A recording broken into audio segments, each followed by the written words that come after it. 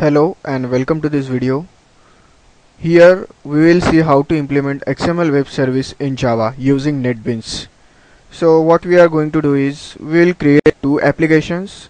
One will be the server application which will have the XML web service, and second one will be the client application which will call XML web services of web server.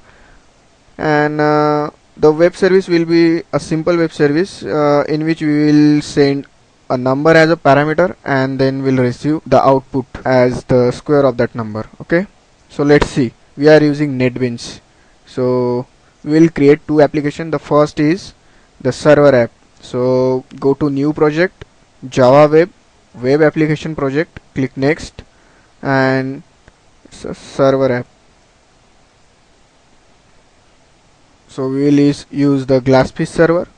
Click on finish. Okay, this is our server app and this is the index.jsp. So we will write server is running. Okay, now we will create a source package here, Java package, as server pack. Okay, then we will add the web service. So go to web services. Here is a web service option. Click next. So the name of web service, will be say server web service. Click on finish. So you will see here server web service.java is created under server pack, and here is the new folder web services.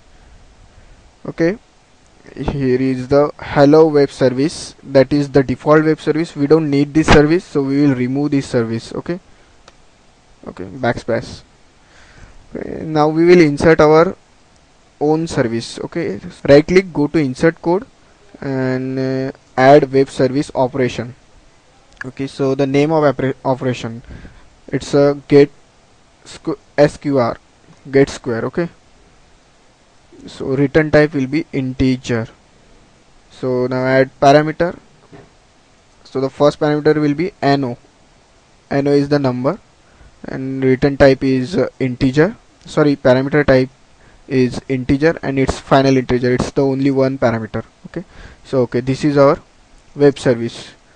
Get sqr is our web service and it will return 0, so we don't want 0 to be written, so we are returning the square of number. So no into no, this is it. Now we will test our application. So run the server app. Okay, starting browser. Okay, our server is running now, and we will test the web service here. Right click on web service and then test web service.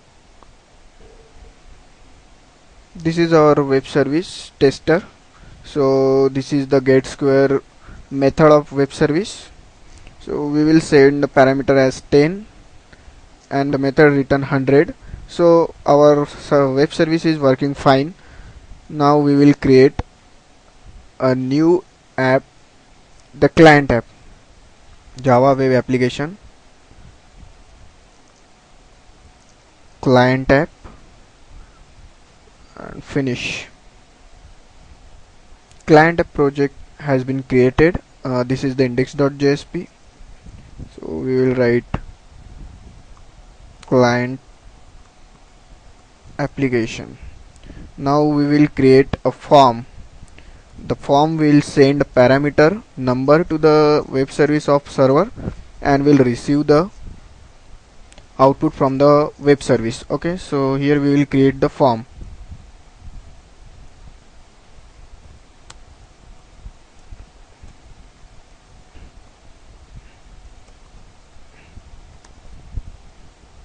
Submit button, that will invoke web service. Okay, now we will run this program. So this is our client application and it's running fine. Now we will add a reference to the web services in our client application. So how to add? Go to file, new file, and web service client, click on next. So we can use our localhost project, or you can use the wsdl url. The methods are same. Okay, so go to project, then browse the projects. So we have created the server app project, and we have created this web service, server web service. Okay, so click on OK and then finish. It will be automatically added to your client application, the web service references. Okay, so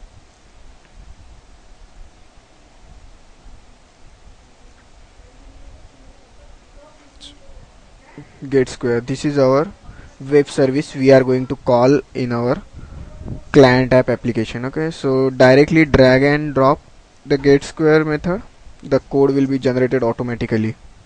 So this is the integer number we will receive the parameter, but parameter will be received as a string, so we will convert it into integer. Integer dot parse int request dot get parameter number. Okay, so we have received our parameter in a integer no. Now the result will be stored in result, integer result equal to call to this web service with parameter no.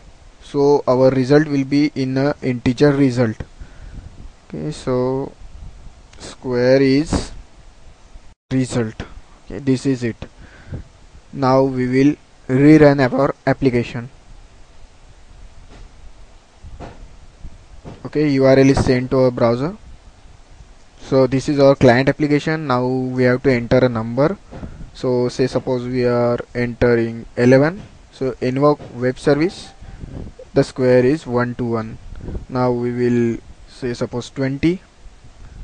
So it's 400. So our web service is working fine. We have called the web service from client application, and the server respond us correctly. So this is it. Thank you for watching the video.